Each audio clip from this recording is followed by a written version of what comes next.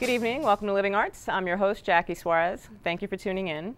Tonight we're going to be talking to the Joe Duraes Band, and I'm very pleased to introduce you to Chris Perna, who plays the drums. We have Steve Geller, which is lead guitar. Bass. Bass. Mr. Joe Duraes, and Rodman Del Castillo, who is the lead guitar, right? Yes.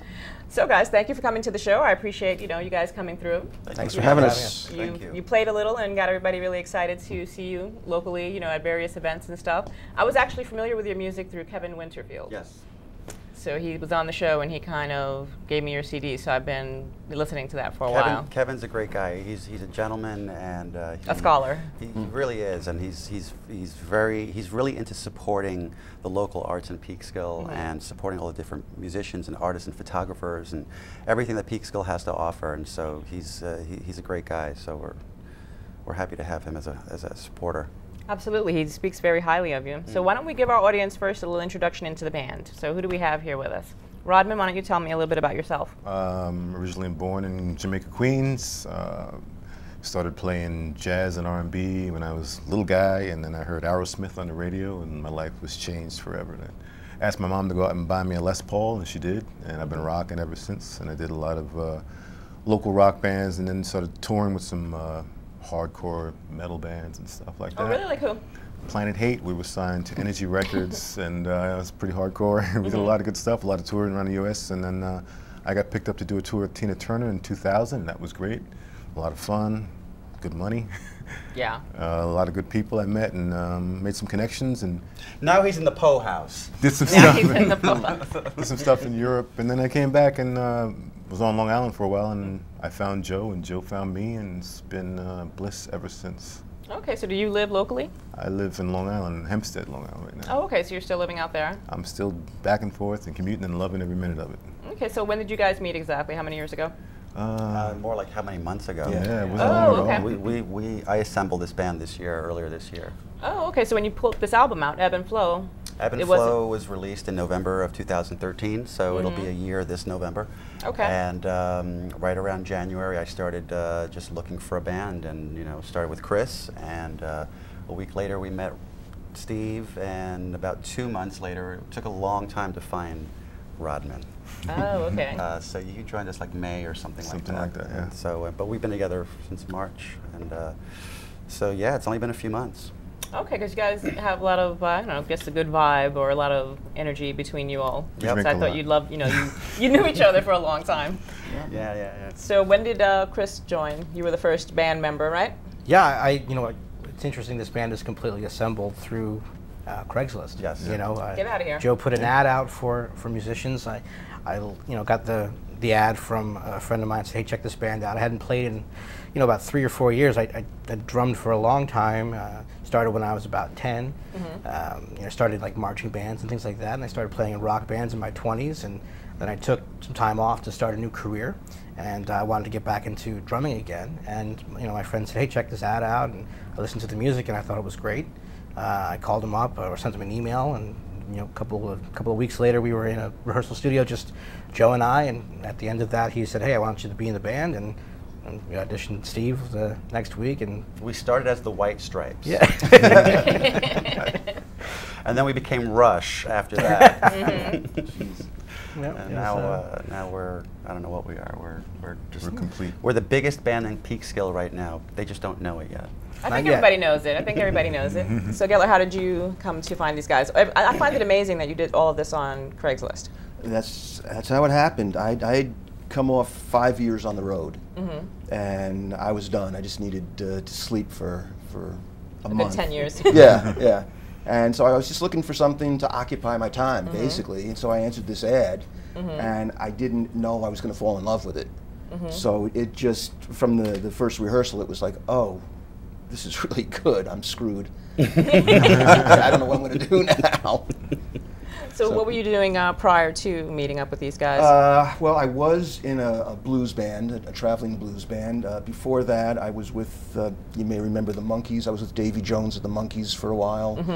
I've just worked with a lot of guys. I've worked with Mick Taylor of the Stones. I worked with Taylor Dane a little bit.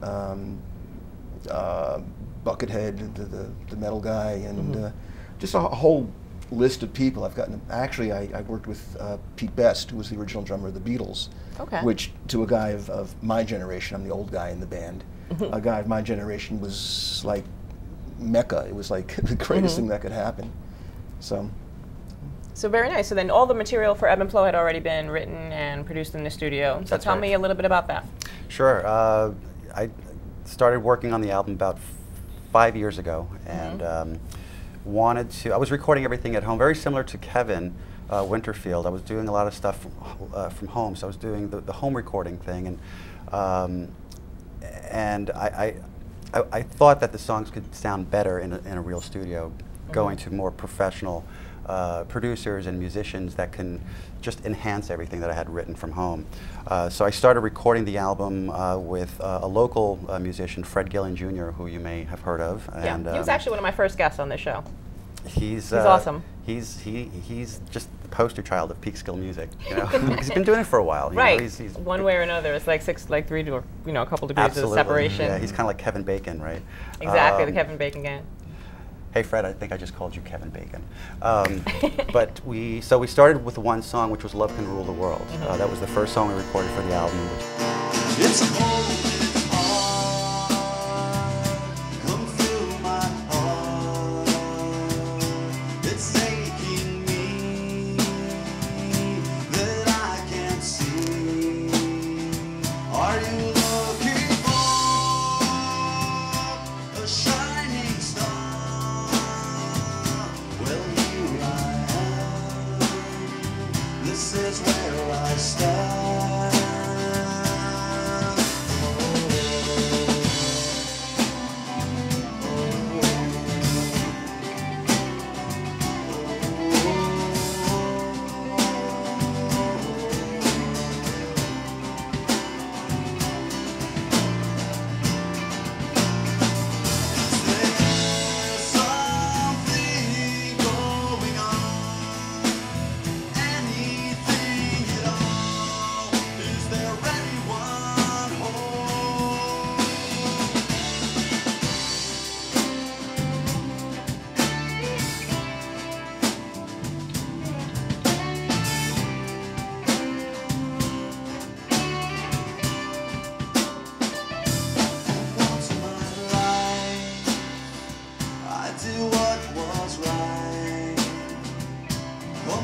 My soul like an old trombone. It ebbs and flows, it comes and goes. It's right and it's real. This is how it feels. Something going on. Anything at all. Is there anyone home?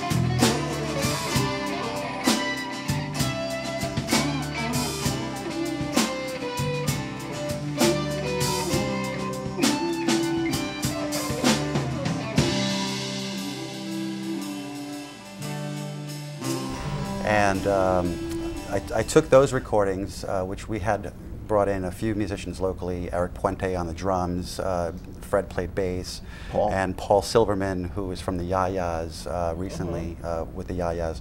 He played piano on that song. So I took all those files and I took it to another studio in Virginia. A buddy of mine had recommended a producer down there in Charlottesville, and so he basically finished that song, and then we recorded 3 more songs after that. Okay. So we did 4 songs down there. Hudson River, which is another song we performed here tonight, I recorded in Virginia. So it's weird, I recorded a song about the Hudson River down in the Blue Ridge Mountains.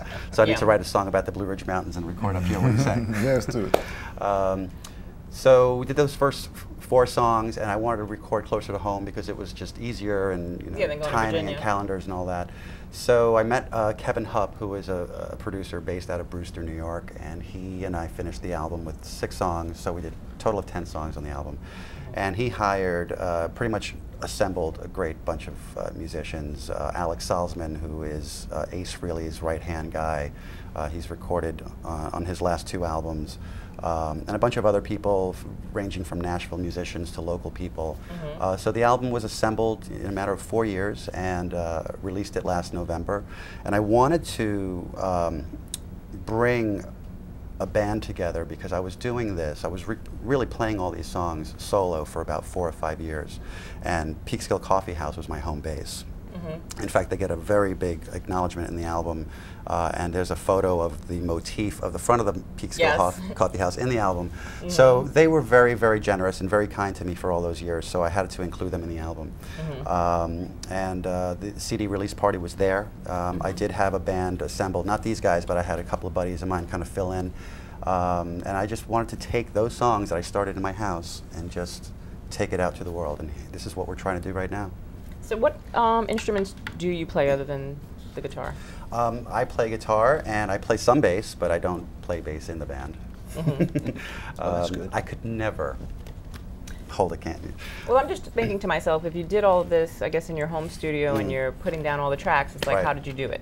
I did it with, I have a bass at home. I used drum software. Tried to make the drums sound as human as possible without them sound like a drum machine. And I just recorded everything in GarageBand. And what I thought were the final takes or tracks for those songs, they were really just overly produced demos. And I didn't realize that at the time until I started recording seriously with professional people. And I said, man, I did not, wow, did I not know what I was doing.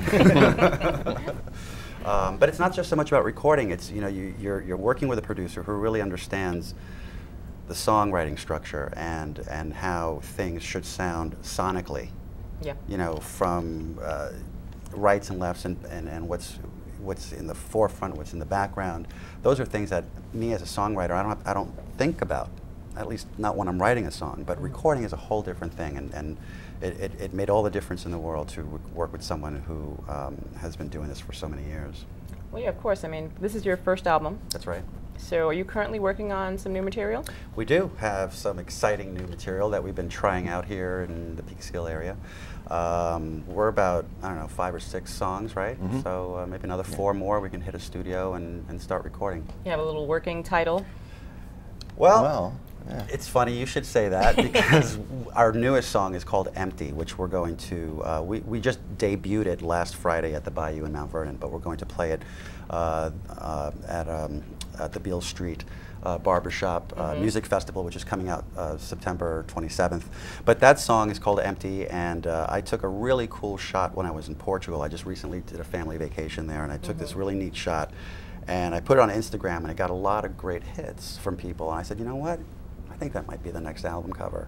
Nice. So I kind of played around with the font and some other things, and I designed it at home, and I put it out on Facebook, and there was some buzz around that. So that could be the title. That could be. Right now, the tentative title is Empty. Okay. Yeah. So so right now you have about 4 or 5 songs. So what's the process for you? Because you're doing all the writing yourself, right? Right. I have a lot of songs that are already finished, or songs that never made the cut with the first album that were just never finished, or just didn't like the way it sounded or whatever. Have you always been kind of doing music, or is this something that you just... I've been doing music since, since I was a kid. I think everybody says that, but I learned to play guitar when I was 13, and I was in my first band, in high school, and In my 20s, I was in a couple of goth bands. So, Okay. you know, in the last 25, 30 years, I've been in and out of groups. But this is my first solo thing, and I really wanted to just spread my wings and write music that I think people will enjoy. So have you worked with some people in the industry we may know, or? No. Should have phrased that differently. I'm like, okay. Yes. But you've been playing, Steve so. Geller, and yeah, you know, you know, in my 20s, a few years ago, I got to play in some very excited venues like the CBGBs with some of the bands that I played in. And I think about that. I was actually thinking about it before we were taping, how cool it was to play at a place like CB's at a time when music, original music, was so desired in the New York area. I feel, I mean, I don't know how you guys feel, but I think cover bands really sort of take over the music space. At least in the suburbs they do, at least up here in Westchester they do. And it's refreshing. I don't find that so much. I mean, especially with all of the new music that's out and everyone kind of producing their own stuff, you know? I think Peekskill Has a scene that's growing, and that's supporting original artists. Right. And it's very unique and it's very special, and you guys should be commended for that. Right. For having something like that. I'm smiling as if I can take credit for the Peekskill Well, music scene, but I'm glad to But you know, hear it. there's this program. Living Arts in Westchester is a part of that. You know, it's Well, you know, I'd like to think so. I try to interview as many people and kind of put their stuff out there, just so people can be aware of them, because I think the stuff you know, that is happening here is really cool. Yeah, yeah. And you know, and the people I've met, like just you know, through association, like with Kevin, it's been nice too. So you do perform a lot. So tell us about some of the places that you've been performing. You mentioned the Bayou over there in Mount Vernon. That's right. The the Beale Street Music Festival is coming up on the 27th. We're going to be the headlining band. We're going to be playing at 9 o'clock. Okay. And music starts at 2, and there's going to be a lot of great artists that day. And Mark Sinnis, who is the brainchild behind this, I believe it's their second annual. Yeah, and I went to the one last year. It was nice. Yeah. It was really nice. Nice weather, great music, and his band is awesome too. Yes. Yeah. And I forget the name of it, but it's like rockabilly. Yes, they're awesome, and I think they're going to have an Elvis impersonator with them, which They won't let that man rest, right? not anytime soon. I love your logo, by the way. I love just you know, what's on the album, and I loved your sound. And I had an opportunity, I guess, because I drive a lot, to just listen to a lot of your music, and I really liked it a lot. Thank you very much. Thank you I really very liked much. it a lot. I know that like a lot of work goes into it, and I don't even listen to the radio, to be honest with you, and I haven't for quite some time. And that's why at any given day, you'll hear me listen to Earth, Wind & Fire or something crazy, and it's like, people are like, Jackie, when's the last time you purchased some music or, you know, something, or get like an iPod in here? Yeah, yeah. I'm like, you know, what can I tell you? So, Yeah, there's a lot of ways to hear music and download music and stream music, and you have to put it kind of in front of me for me to you know, be hip to it. Right, right. Yeah, because I'm kind of closed off that way. I'm not like going and buying music out in the stores. I mean, is that, you know, or downloading a lot of stuff on iTunes. Yeah, I'm more of just a pop a CD or, you know, my iTunes in the car. You know, I don't listen to radio as much. Yeah. Isn't that odd, right? How radio has become like, well, you can really hear the classics. Maybe on WHUD you get some good stuff. Yeah, yeah. 107.1. Yeah. It's The just peak. background. Yeah. Yeah. But you're right. I mean, we've been featured on some of the radio stations, like HUD you mentioned. You know, I did an interview with them, and every Saturday, I think it's WCRS or something. I'm messing up the call letters, but it's a college station just outside of Hartford, Connecticut, that plays our music every Saturday. DJ Tree, woohoo, who supports us. She plays our stuff all the time. So we're just working it, getting it out there. You know, we started in Peekskill, and we just want to grow and take this out as far as we can. Well, it looks like you're doing, you know, you're off to a fantastic start. Thank you. And I think in some part that's due to what you do for a living. Yes. You know, you're a publicist. Why That's don't you right. tell us a little bit about that? I'm a PR dude, and I'm a freelancer, and I've been doing PR for about 18 years. 10 of those years I do it from home, which is great because not only is it great to work from home, but it also allows me to do this. I think if I was still working for the man in some corporate setting, I wouldn't have the mental capacity or the bandwidth to even think about doing something as crazy as starting a rock band. So there was the time that you had at home to like kind of Yeah. became creative in that way. It does, you know, all that mental busyness, you know, from being in an office and being distracted and all that other stuff, you know, it Kind of really, frees you. it really did. You know, all these ideas like Ebb and Flow started that way. You know, just all these songs were coming out, yeah. So and it's beautiful. I could be working and doing my regular day gig, and I'll have an idea, and I'll just stop that for a second, turn on my other computer and start tinkering with that for 10 or 15 minutes, and then I'll put that aside and get to it later and go back to work. I couldn't do that if I worked in a, It's you true. know, for any company in the city. You know, oh, excuse me, I'm going to the conference room right now to So work is- on a song. I'll be right back. Does everybody have that kind of luxury? Are you kind of all professional? Yeah, I'm a full timer. Are you a full-time musician as well? No, I work as a headhunter. And, Oh, okay. He that hunts was- heads. I hunt heads. Pretty soon I'll start shrinking them. Keep it clean.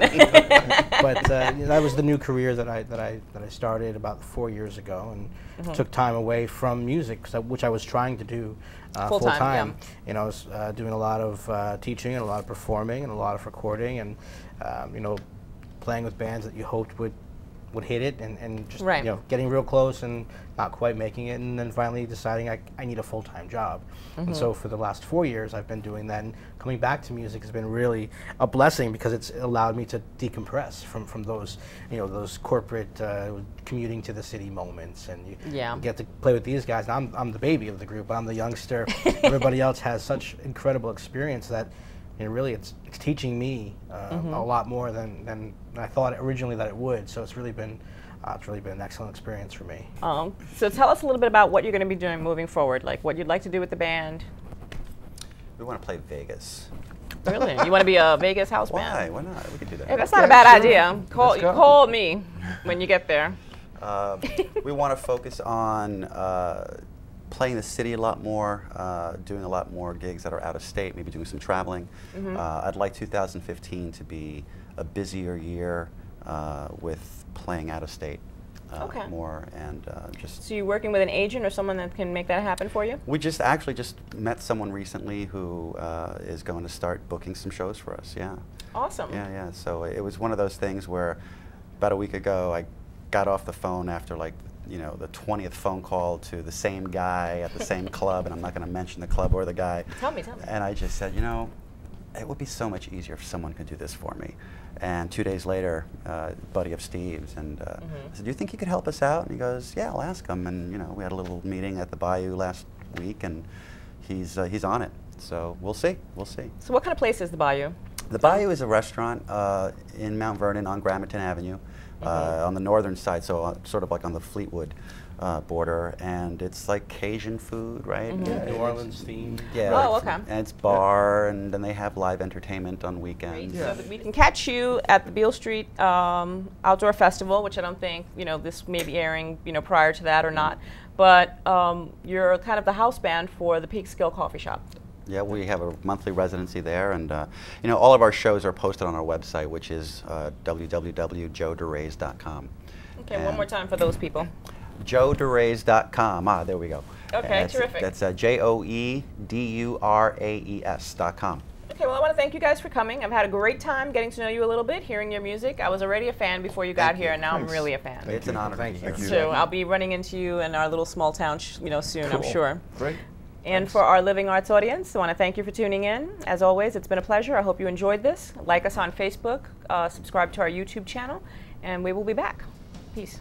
Yeah!